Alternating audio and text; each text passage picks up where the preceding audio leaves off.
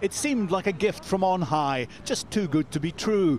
A valuable artwork left by the world's best-known street artist, Banksy, in his hometown of Bristol, and just yards from a youth club struggling to pay its bills and threatened with closure.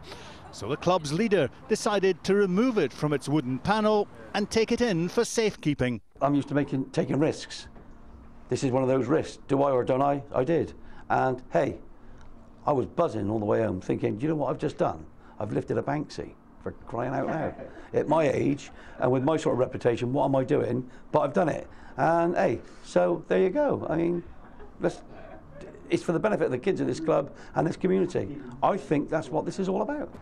The club replaced the work with a replica. They had hoped to sell the original. It could be worth hundreds of thousands of dollars. It's like the unknown millionaires walk through your door sort of thing.